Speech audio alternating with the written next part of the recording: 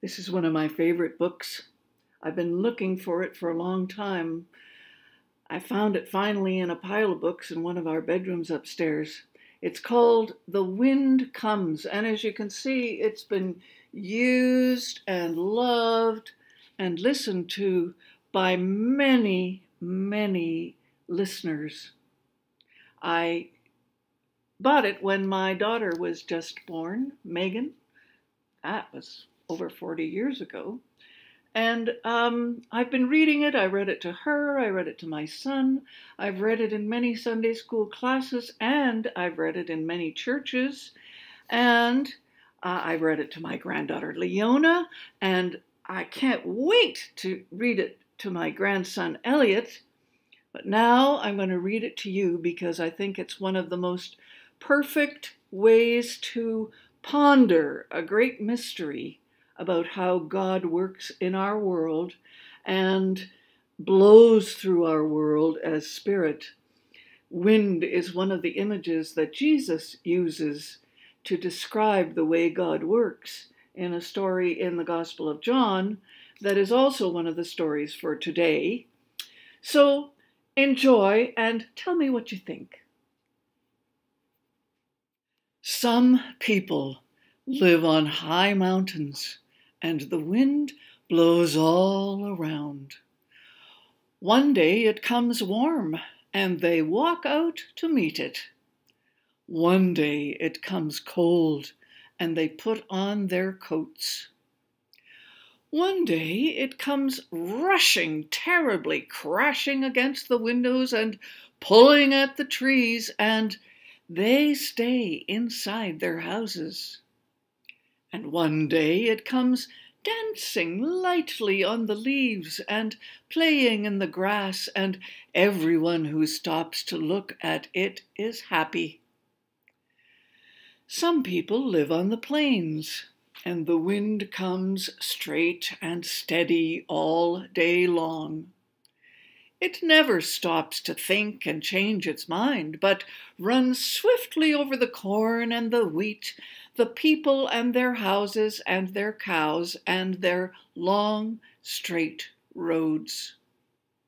But if the people strip the green from the prairie land and leave it naked and dry, the earth leaps up into the wind, flying away in the black dust clouds.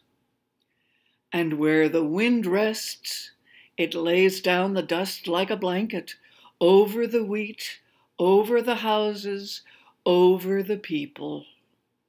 The people blame the wind, but the wind will take anyone who will go. Some people live deep in the valley, so deep down that the wind goes by without noticing. Everything there is quiet and still. Only the people move.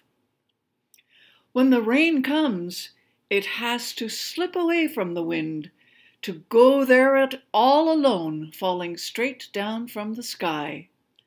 And the wind wonders where it went, but never stops to look. Some people live by the sea, and the wind blows the sea to them all day long, throws it in waves upon the beaches and the cliffs, and carries them the salt and the seaweed smell and the sound of the breaking waves. When they go in a boat on the sea, they reach up a white sail to catch at the wind, and the wind lets them ride wherever it's going. And some people live in the city, which is all houses and big buildings, and sometimes there is no grass, and sometimes there are no trees, but there is always the wind. It finds its way down the avenue and runs into the streets and into the little alleys and plays with the garbage cans, and the dirt in the gutter gets into people's hair and in their clothes, hops in at an open window, waves the curtains, turns the pages in a book, and lifts pieces of paper off the table. There are people who don't like the wind. They say it's cold, or it's hot, or it's damp, or it changes, and they shut the window. But the wind doesn't go away. It stays just as long as it likes, blowing about outside, looking all over for a crack. And when it finds one, it sneaks in, purring like a cat. And there are people who want to change the wind. In winter, they heat it up and let it wander inside their houses, warming everything. The wind doesn't mind. It likes to be in people's houses. The wind is friendly and loves everyone. And in summer, there are people who catch the wind outside and make it blow cold all through their houses with a whirring noise. And the wind doesn't mind that either, because hot or cold, it's always the wind. It only likes to be moving and going places and never being still.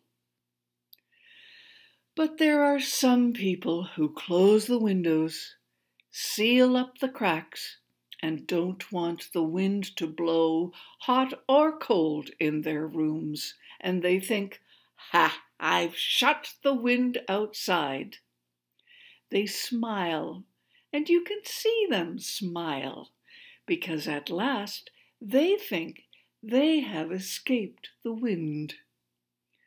But if you go very close to them, you can feel the wind still there, blowing soft and warm out of their mouths, because the wind is everywhere, always.